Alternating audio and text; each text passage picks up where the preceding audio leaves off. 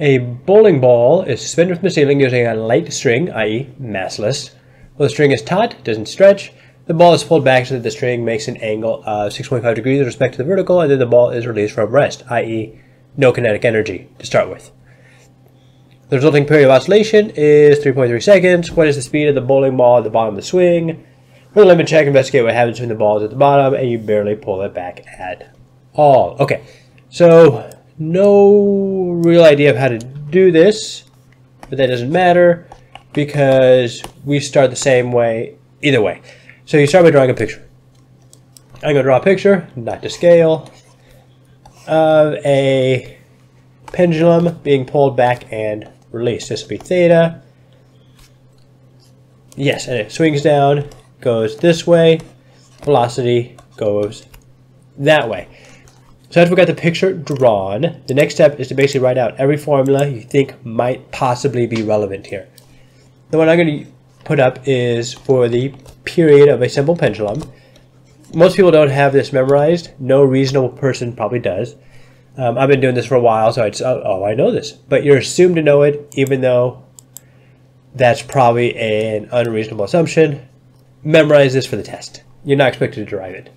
The other concept that I'm going to look at is potential conservation of energy. So energy kinetic initial plus energy potential initial equals energy kinetic final plus energy potential final.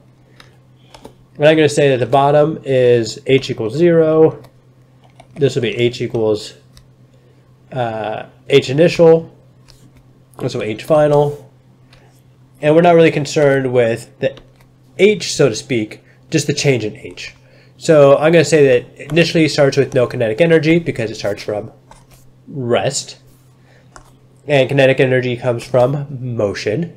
I'm going to say its potential energy final is going to be 0 because it's going to go to its lowest peak. And so when I rewrite this, I get mg. I'm going to use delta h because I'm really concerned with the change in height, not the actual height.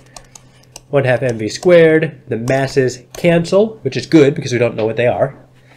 And we get velocity squared equals 2g delta h. Okay. So that works. Now, so what we need to do then is we need to find this delta h. So looking at our picture, this is going to be the length L of the taut string, taut like a tiger. And this right here, if we do a triangle, SOHCAHTOA, cosine of theta is opposite over adjacent. We do some trigonometry, we would find this is cosine of L cosine theta. And this whole length here is L, therefore I could write L equals L cosine of theta plus delta H. Rearranging this, we get delta H equals L minus L cosine of theta. Factoring out L, we get L 1 minus cosine theta. Okay, that seems plausible. So now, that's about as far as that part can go. So we're going to then analyze this formula. So they give us period, we know gravity, and so we can find L. So I'm going to rearrange that formula for L. And we can totally do that. Just math. So period over 2 pi squared times g equals L. I know that was a lot of math really fast.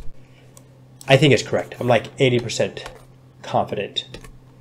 So then I can say that this equals, I'm going to kind of mosey down a little bit for more length. So this is more space. 2 over t over 2 pi squared g 1 minus cosine of theta equals, put that back, 1 minus cosine theta.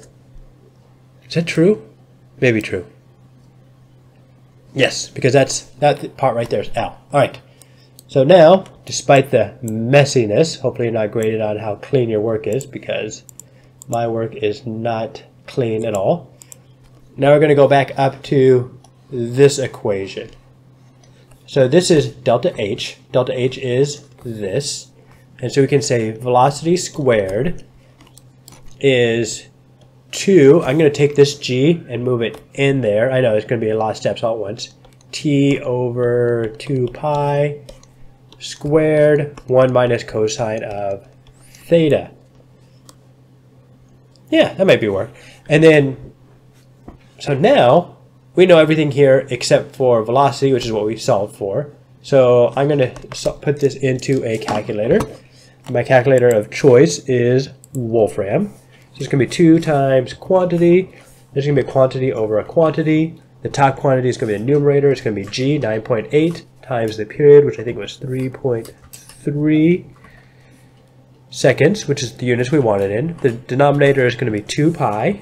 I could probably just round that off to 6. But that'd be a little extravagant, I assume. A little presumptuous.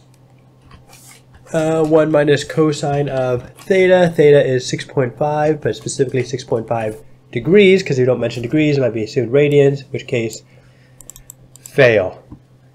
So we have 2 gravity times period over 2 pi squared, 1 minus cosine theta. Yep, and it gives us that. Oh, but we don't want this. We don't want v squared. We want velocity, v, by itself. So we square root this.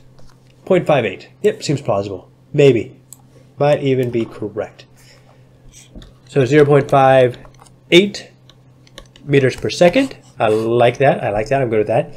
And so now we want to say the limit as theta approaches 0 of velocity of theta. So I'm going to take this. I know this is an abuse of my virtual whiteboard because you can't do this at home most likely. That's okay. I don't care. And as we get to cosine goes to 0. Cosine of 0 is 1. 1 minus 1 is 0. This whole thing gets 0, which makes sense because if you have a pendulum just hanging there, you just barely touch it, not at all, don't even actually touch it, it's not going to actually swing. And so that's the idea of if you don't displace it, not going to swing. Seems plausible, maybe even correct. Hope that helped. See you next time.